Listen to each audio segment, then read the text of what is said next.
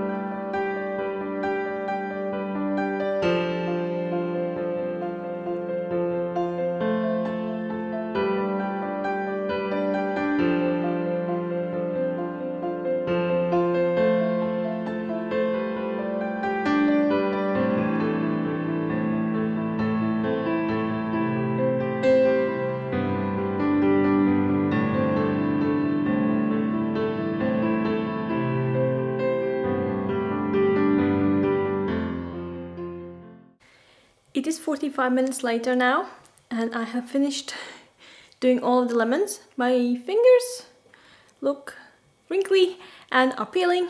That is a liter of freshly squeezed lemon juice.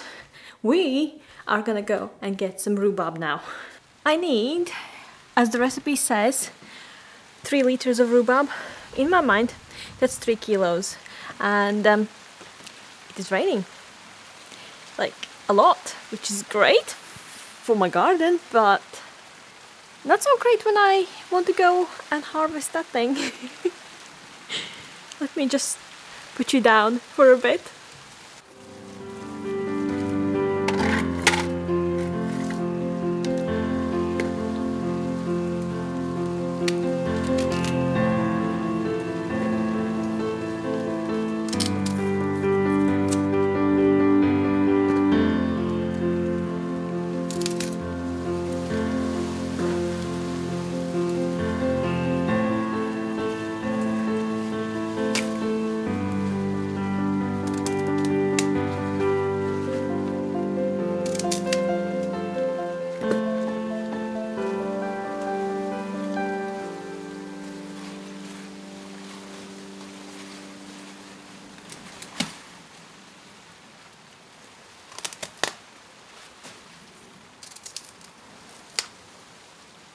I don't have like a jelly bag the recipe is asking. I don't know what that is. I do have a contraption though. I have an upside down chair with a cheesecloth stuck on the legs and a bowl underneath. That's what I have.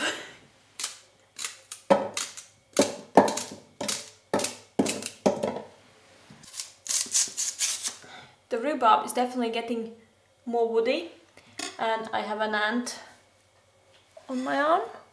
I don't know, see? I'm gonna let him outside.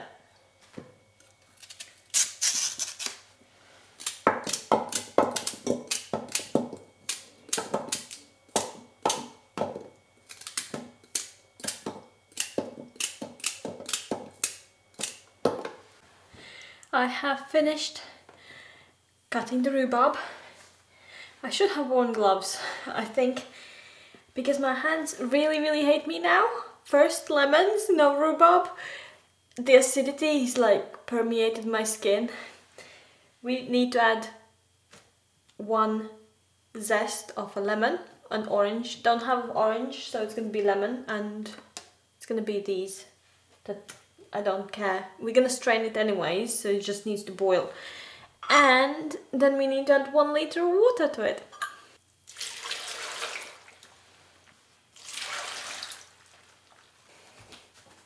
And now we just boil it.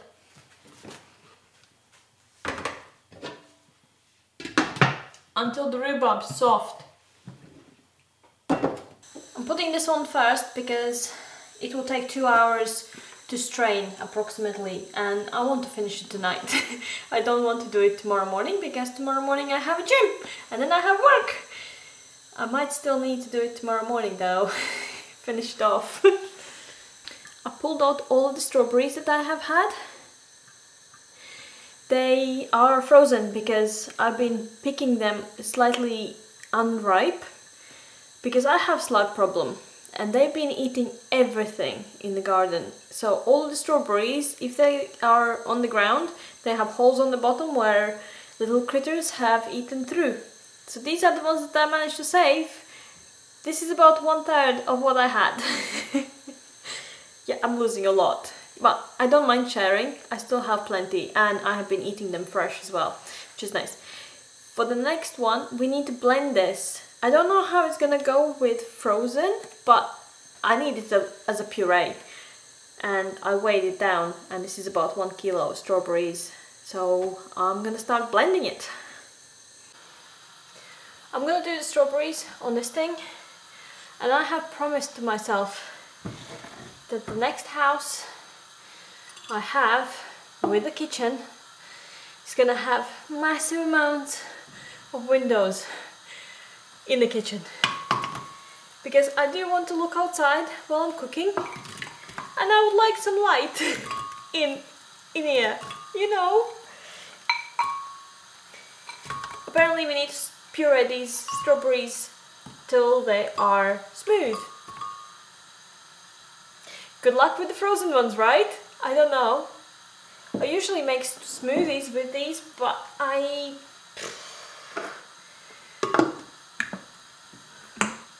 fingers crossed, it's gonna be okay.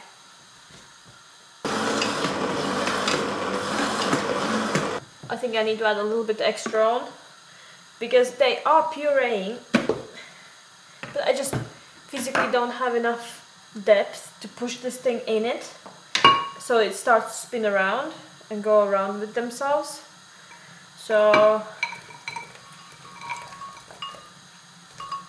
putting more in. I put my canner on as well already, and I'm sterilizing the jars in it as the water is boiling. So that's going to be for this. The recipe says to puree these, add lemon juice and the sugar, not boil it, but get the juice, the sugar melted. You know what I mean. And then just heat it to like 88 Fahrenheit, 88 Celsius. Well, I don't have a thermometer. Oops. So I will need to pay attention to it just before boiling, you know, you can kind of see before boil. I'll do that. I may have overfilled this now. Let's see the disaster. Come closer and enjoy this view of potential total failure. Because I have overfilled this, I think it's gonna explode.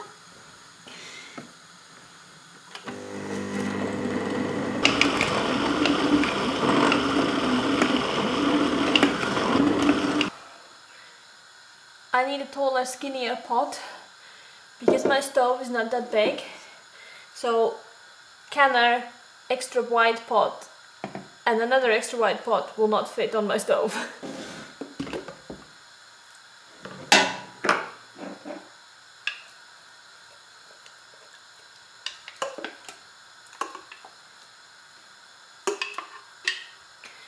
Every time I look at this thing and try to clean it, you know, like you want to kind of go in with your fingers and just scoop everything out.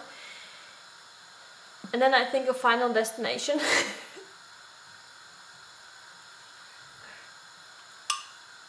If any one of you have seen that movie. This is why we don't drive behind the log trucks as well. We're adding all of our lemon juice to this lovely red mixture. Ooh. Didn't notice that I had some pips in there. 3.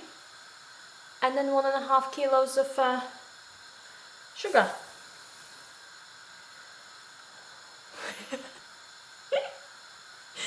Suddenly went like whoop, whoop, whoop. I have just added one lemon, juice of 1 lemon to the rhubarb mixture. And now we're gonna let this one boil. Well, not boil. Melt the sugar and raise the temperature a lot.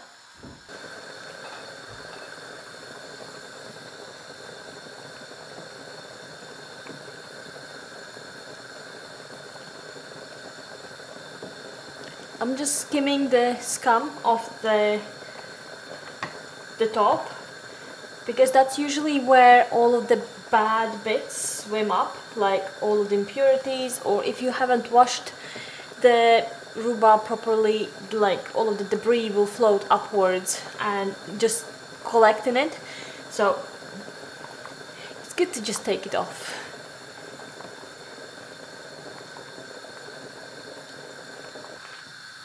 It's been boiling for about 10 minutes now, and I think it's gonna be ready to be strained. I just need to go to the garage and get my chair and make the contraption that I'm gonna show you.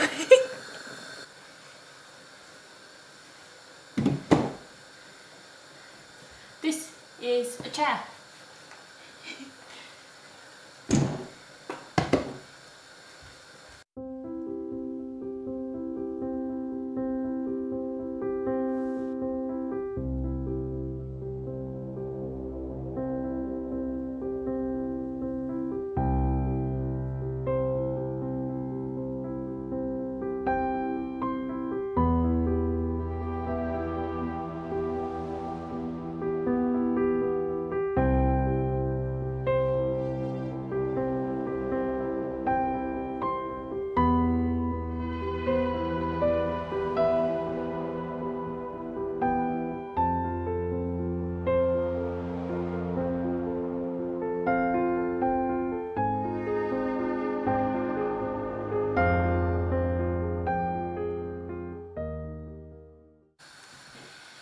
Apparently now we need to let it process and drain for about 2 hours undisturbed. We can do that. It's very nice and pink though. I was just mixing this and there are still some strawberries in there. You can see them floating about. So we didn't get it all. Oh well, I think I will strain it in that case before I can it. Or do we just can it with the strawberries and it's gonna be like a nice surprise in the You know what? I'm gonna can it with the strawberries in, because I'm lazy and I can always pull them out when I'm making the lemonade. My jars are boiling. There. This, I put the lid on just to bring the temperature up to get it to the right temperature. The lids are boiling already and I am ready to can.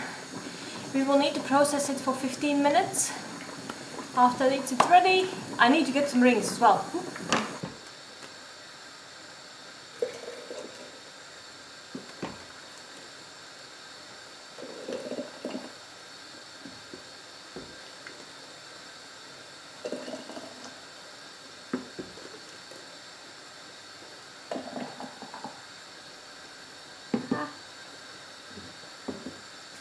And then apparently we need to fill it up to like 5 millimeters from the top. I think that's 1/4 inch. I'll probably leave a little bit more. One thing I'm gonna say, it is extremely pretty at this stage.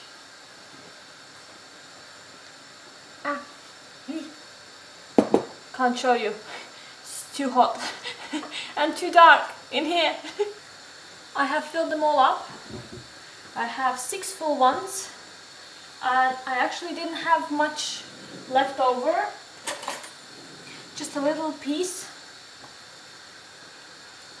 Now we're just putting the lids on. Oh, not yet. I need to do the rims first though. I always do my rims with vinegar because not only it like cleans them, it sterilizes them as well. And we're doing this just in case that we have like bits and bobs of like juice left over that might impeach the seal and not let it set right. Ah, hot, hot, hot, hot, hot, hot, hot. That's done. Now the lids. Just put them on. And then the ring is like finger tight. To me it's like, wait, words. So when you put it on, you tighten it and it goes to a certain place, and then you do a finger more, like a finger width, like. And then we just put these back in and process them for 15 minutes.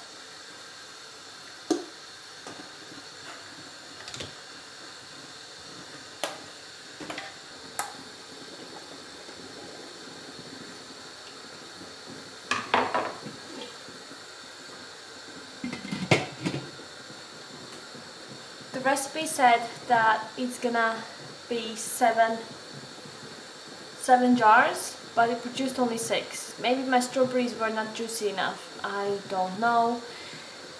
Who knows? Maybe it was because they were frozen and then the moisture was already like somehow pulled out. Don't know. I am gonna go and tidy all of this up. All of this mess. I don't care if I show it to you. It's a work in progress, right? And then I'm gonna go and hang out with you guys upstairs. Thank you so much for watching, and I hope you enjoyed this one. I'll show you tomorrow morning the rhubarb, and I'll show you when this comes out. But otherwise, I do really appreciate you guys, and I hope to see you next time in my comments and hang out with you. Bye bye.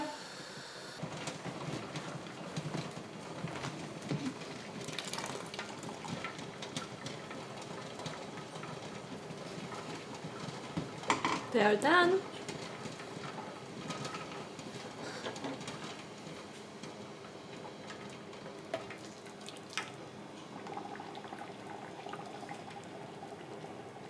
Gorgeous, aren't they?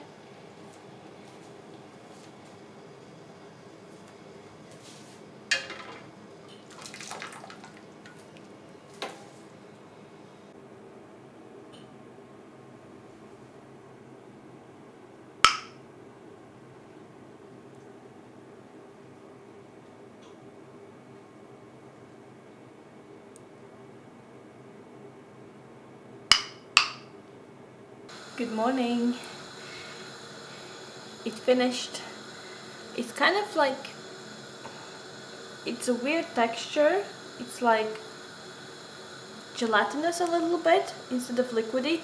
I'm gonna add sugar to this and warm it up like the recipe asks, and then I'm gonna can it for 10 minutes.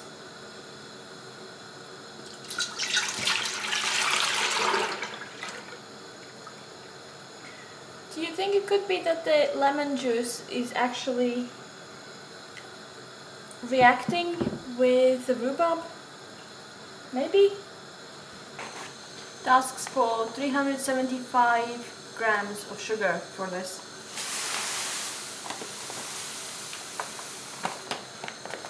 always, I make a mess everywhere where I go. And now we just get it to boil and can it. I'll see you when I take it out of the canner.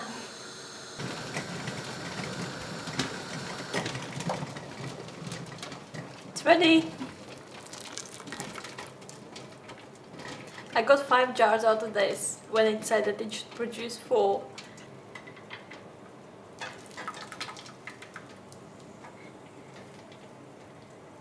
Look at the color! Gorgeous!